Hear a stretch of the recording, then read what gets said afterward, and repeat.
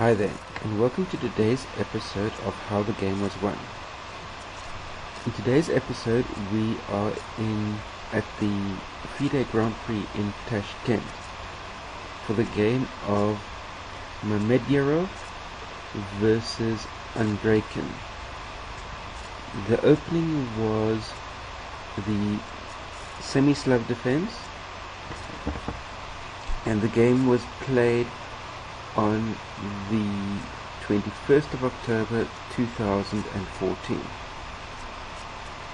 As with the semi-Slav, the first moves of the opening are all fairly standard, where you have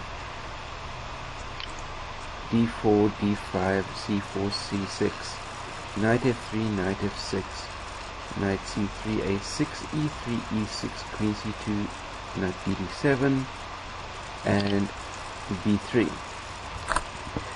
Now, in the previous Grand Prix, Mamedyarov's attempt against Andreikin, he used Mamedyarov used a3 instead of d3 and was successful in that game as well. This game continued with black playing bishop d6, bishop e2, castles, bishop e2, e5, c takes d5, c takes d5, d takes e5, knight takes, kingside castle, bishop e6, rook a c1, rook c8, queen b1. Let's just take a brief pause over here to look at the structure as we have it, which is the very typical isolated pawn structure of the semi-Slav defense. But it's important to note here that black really has no problems coming out of the opening. He'll always be able to defend his d-pawn because he's got the more or less control of the files. His bishops are more centrally developed. He's got a significant space advantage coming out of the opening. So although white has a bit of a structural edge, black's much more active piece positioning is more than sufficient compensation. The game here continued with black playing knight fg4, knight takes e5, bishop takes h3, bishop h2 plus, king h1,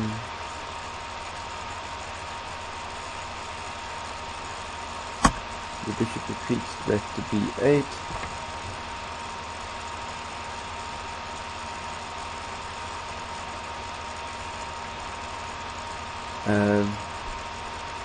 and black now has some really serious threats coming up on the king side. One of the reasons why this structure is acceptable for black is that it gives black a rapid option of launching kingside attacks. All you really have to look at is the serious potential mating threat that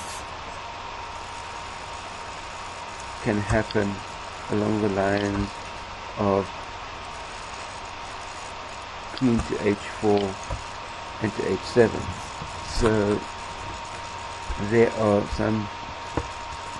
some really serious attacking possibilities that black has at his disposal, and players will be well advised to keep these in mind. In the game, we continued with, instead of playing the h takes, which would open up the path to the queen, black plays bishop takes, and obviously bishop takes again, and still white can't take the the apparent hanging piece, simply because of the queen h4 check will be deadly as well. Here white played queen b3. Something else that could be worth looking at in another game would be the knight takes d5, rook takes c1, rook takes c1, bishop h3, knight f6, g takes, and queen d5, which will land you up with check, and it's a very equal George endgame. Obviously from black's perspective,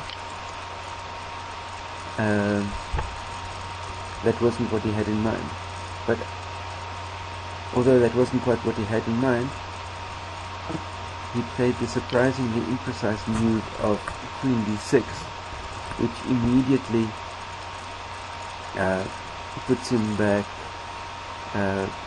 quite a bit in his development. Although he's making the really simple threat down onto h2, it's easily defendable. The game continued with f4 as the clear defense against the mating threat. Bishop e6, rook cd1, queen c5, and knight takes d5. Because basically black no longer had a really clear method of being able to defend d5. The problem now for black is that white's managed to gain a degree of mobility, control of the d file with the double queen and rook, although black has got the queen and rook on the c file. All white effectively needs to do is dislodge the bishop, and you'll be able to drop the queen quite happily into d7.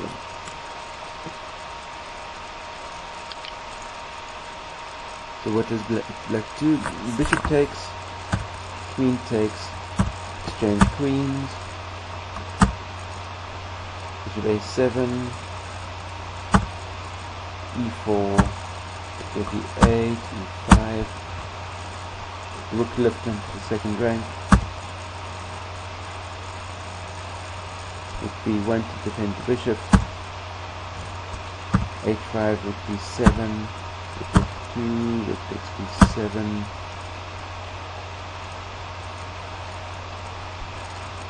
bishop e3, f5, rook f5, which then gets the rook up off the second rank, rook e1, rook comes back down to the second rank, rook takes,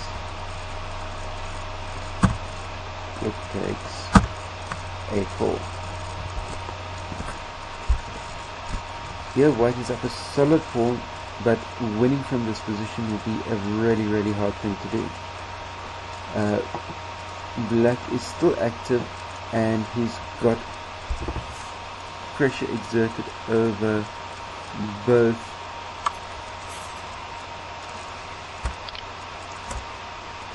b3 as well as obviously e5.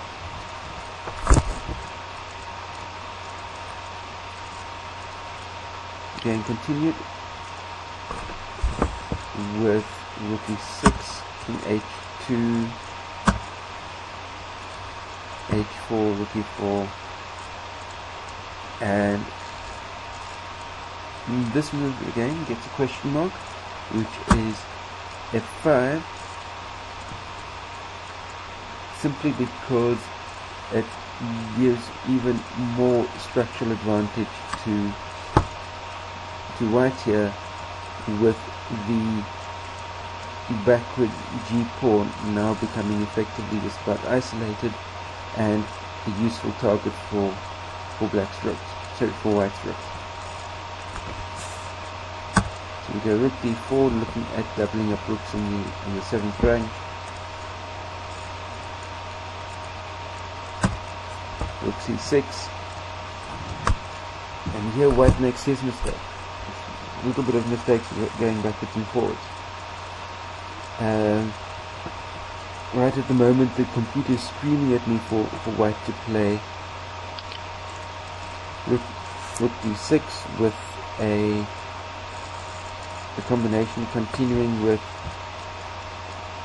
either rook cc2 and rook g6 with a clear winning advantage, or rook takes d6, e takes, rook d2, rook b6, and white's passed pawn on the b file is incredibly dangerous. However, black continued with, so in this position white made the mistake of playing,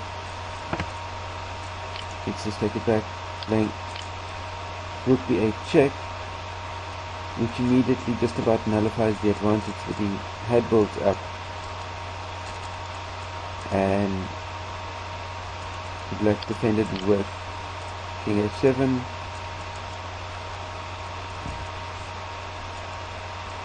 he had rook h4 check, king g6, rook h8, rook cc2,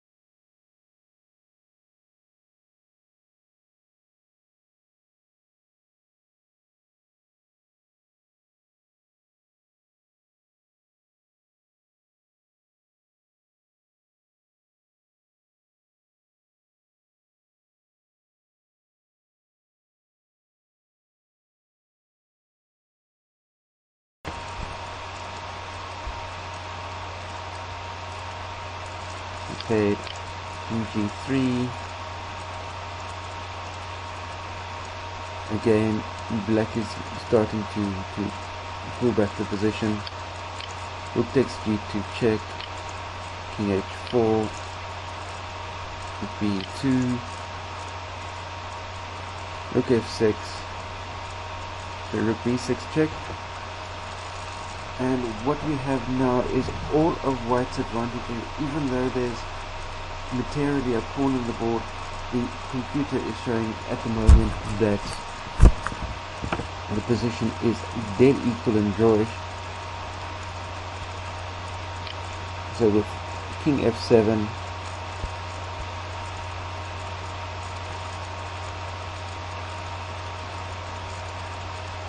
and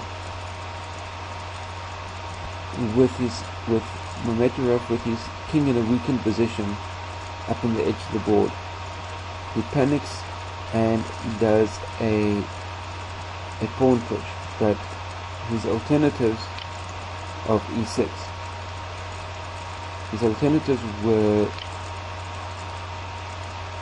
rook b7, e6, rook e8, king d5, rook d7 check, b4 and rook g8, again sitting with a very equal game.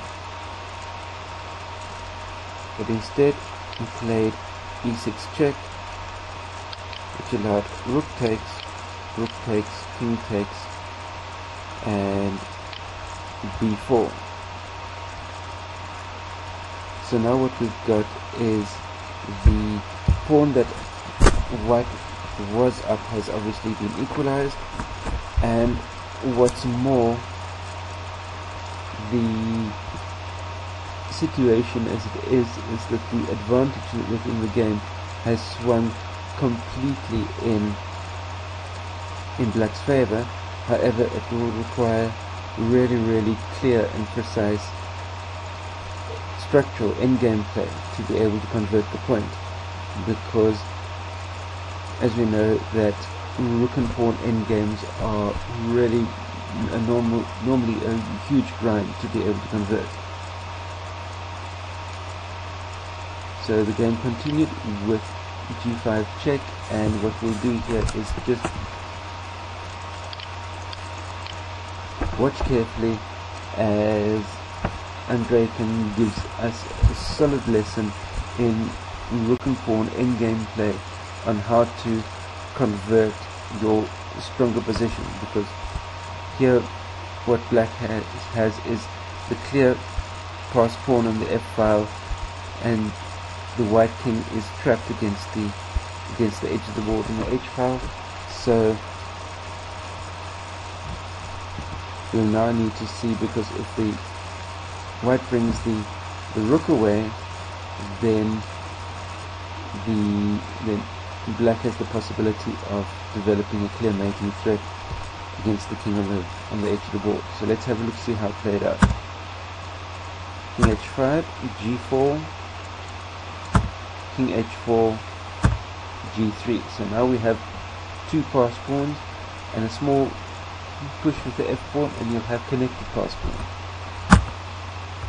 b5, you got a takes b, a takes b, f4 for your connected pass pawns, rook g8, king d7, rook g7 plus, king c8, and it effectively here is that white resigned because his position is completely hopeless against rook f2, g2, f3, and a rook f1 combination. So that's how everything concluded. Please post your comments and questions down below, and click the like button and subscribe to my channel, and we'll see you next time. Cheers.